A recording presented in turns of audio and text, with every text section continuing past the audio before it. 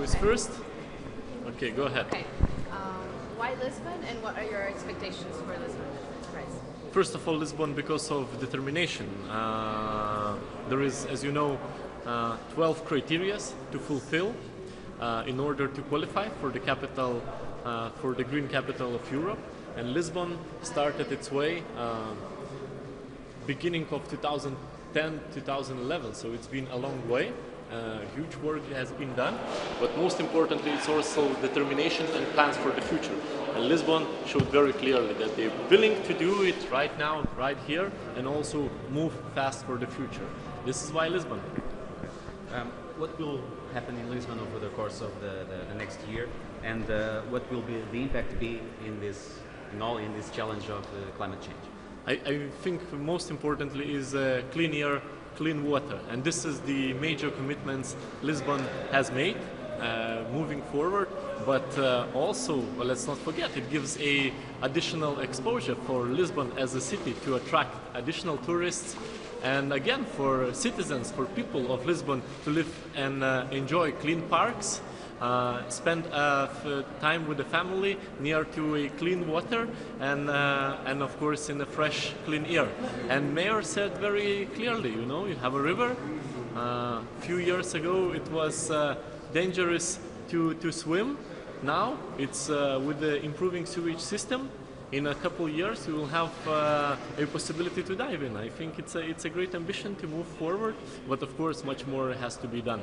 Especially speaking about the mobility, mobility has to be the one solving citizens' problems to connect from A to B, but also it has to be zero emission. And Lisbon has made a great move with electric buses. Gas-powered buses is a temporary solution, of course, and by 2050 it can be definitely exchanged for a zero pollution. We saw lots of young people here today in this event. What can their specific role be? Oh, young people already did a terrific job. They were the ones reminding politicians that politicians has to act. They were the ones putting a Green Deal top of the agenda for the European Commission. I think they have to keep being mobilized, they have to keep being vocal and reminding politicians not only in EU level but also regional and national level what are their commitments, what they promise to do, and to make sure that those promises deliver. And of course everyone can start from themselves, looking at their carbon footprint, how then they can change their everyday behavior, and I think young people can be a role model for all of us. Thank you, Mr. Thank you. Thank you. Thank you. Have a nice day. Next one. Next one. Hello. Hello. Hello. Shoot. Okay. What will be the role of cities in the European Green Deal? Well, I think without cities we can't achieve anything, because if you look at across Europe, where's the innovation taking place? In cities. Where are people with the most talent going to? That's in cities. Where are the biggest problems? Also in cities. And where are the biggest solutions? Also in cities. So the city is sort of the nexus where everything comes together. But that's not the whole story, because cities will also have to take the responsibility for the development of rural areas. So what I always say to cities, yes, it's good that you take the lead, but look at your surroundings. Who is feeding you? Where do the people live who come to work in your cities? How do people, enjoy themselves outside of the cities? Where do they go to? To rural areas. So we also need to create a partnership between cities and rural areas. In a moment where the European Union faces a challenge like Brexit, do you think that the Green Deal can be an opportunity for countries to gather around a common objective, a common interest? Well, I honestly believe that the Green Deal is Europe's destiny. And I also believe that in the last years, many people in Europe, citizens, have been sort of struggling. What is Europe for? What is our destiny? And I have the feeling, broadly in European society, the idea that we need to transform our society to make it sustainable is supported by many people. And most people know that they can't do this individually in member states, that they need the European Union for this. So I believe the Green Deal is really the new sort of destiny for the European Union, and I also believe that most European citizens understand this is something we really need to do. Here today we heard several calls for the biggest polluters to act, and also in Europe we have big polluters, yes, like Poland that didn't sign or didn't go on board of the Green Deal yet. Do you think that can be a problem or not? Well, we should also be honest about the fact that not everybody is in the same position.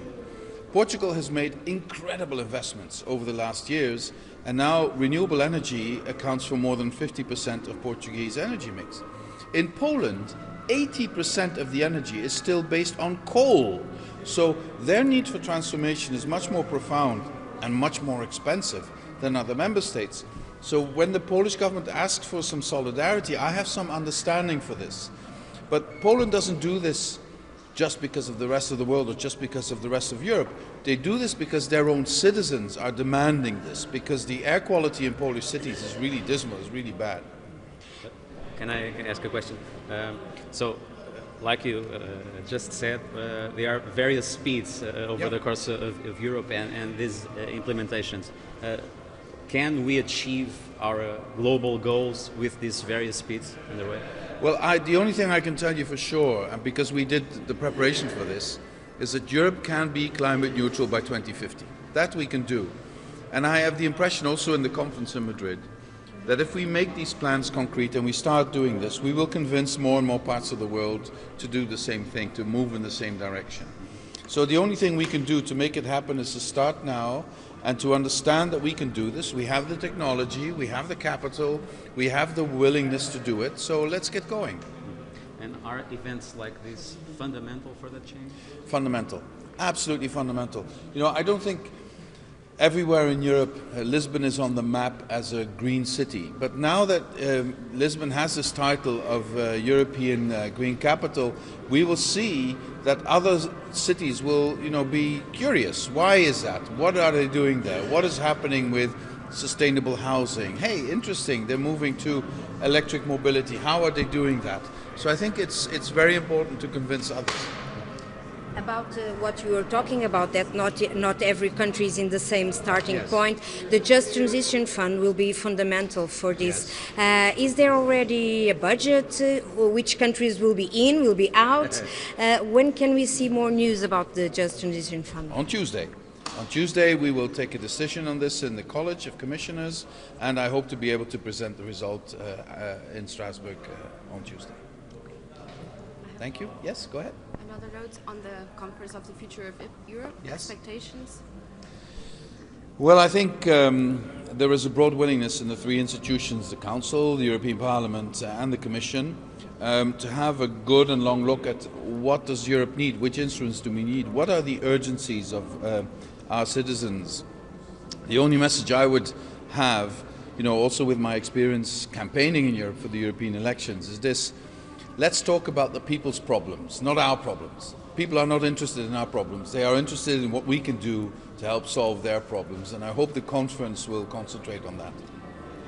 Thank you. Thank you very much. Thank you. Thank you.